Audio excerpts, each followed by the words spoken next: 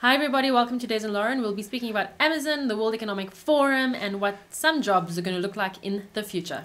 And 100,000 people are going to be trained for free to be cloud specialists. And what does this mean for you and me?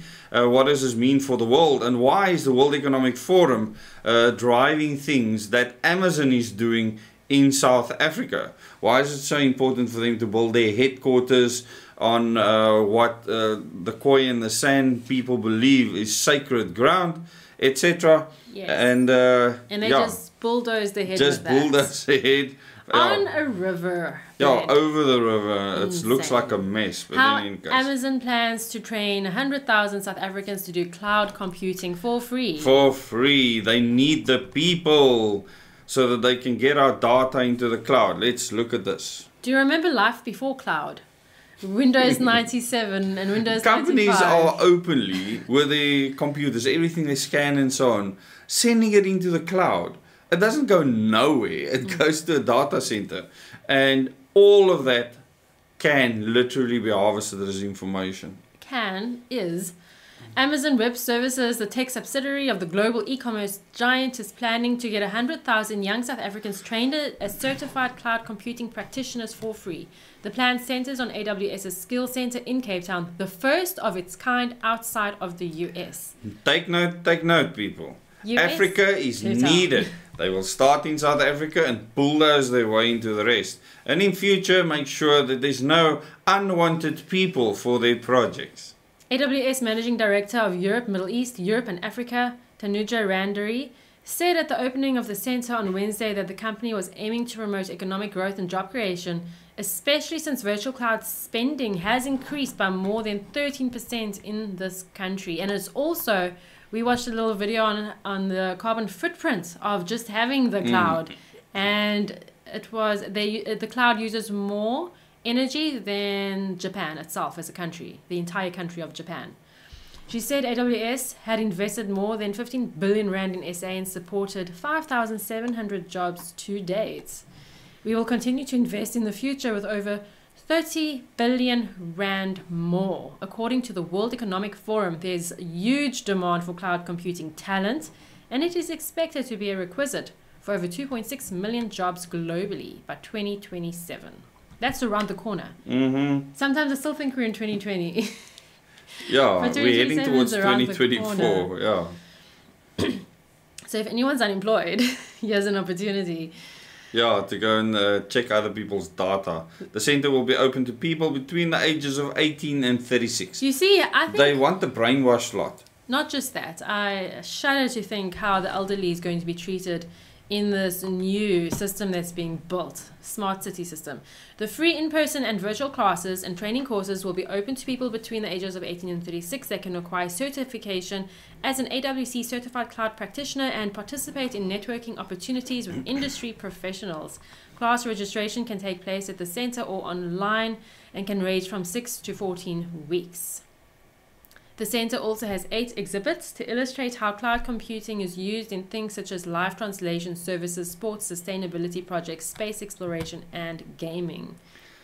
Here we go. DA at the forefront. Yes, your Western Cape Premier Alan Winde said at the launch that the center would play an important part in alleviating the country's ongoing unemployment crisis by helping the youth with skills to make them more employable in the future. Not just more employable.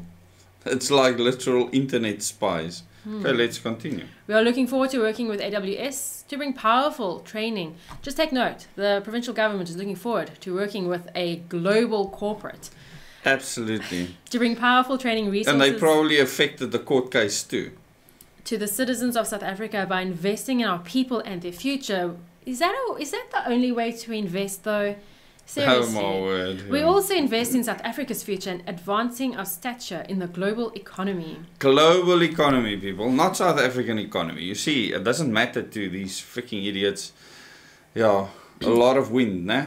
Speaking to News 24, Winde also confirmed that there had been ongoing discussions with Amazon about providing other services in the province, including for possible Amazon retail warehouses. Wow.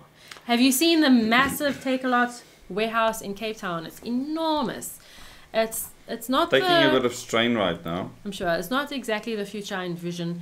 And I think this last little bit just reminded me of a famous quote by Jacob Zuma a long time ago. Media journalists were laughing at him. He said, "Our people do not need jobs, they need land." And land is what gives you freedom. Land is what gives you opportunity. We gave land, sacred land, to a foreign company in Cape Town, and they are now going to control what happens in the cloud from here. Train our people for free to do that for them and their international cohorts. It's unethical. It's terrible. Disgraceful. It's disgraceful. But one needs to look at what's happening and then multiply it, because that's what the future is going to look like. At this stage, you know, I feel like the people that think that this is a good thing, I can't wait to see them suffer, actually, at the hand of this. When they actually see their freedom gone because of this. Because it'll happen so fast, that transition, when you support things like this, if you don't have the vision and the foresight, you deserve to suffer.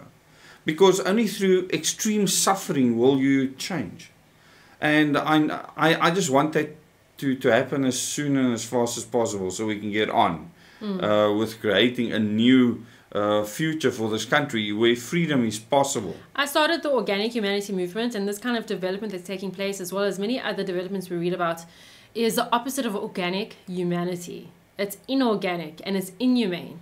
And that's the beauty of the name, and I didn't realize it had so much meaning until more and more of these things came to light. We want to create organic way of living that is humane for human beings. And I'm afraid of what the future is going to look like for my children. And that's why I work every single day to change that. The irony is they're actually using humans here to make sure that humans become irrelevant in future. And if you don't have that foresight, as I said earlier, you deserve to suffer and should suffer for it. Because then you might change. But certain things have a line that when you cross it, it's very difficult to come back from, isn't it? I think we've crossed quite a few lines. By we, I mean all of society around the globe. And there's only one way to circumnavigate that. And that's to create individual strength, the way we are, through training, through the workshops we're doing. And as that multiplies, we can start to create a reality different to what is being created for us without our consent right now.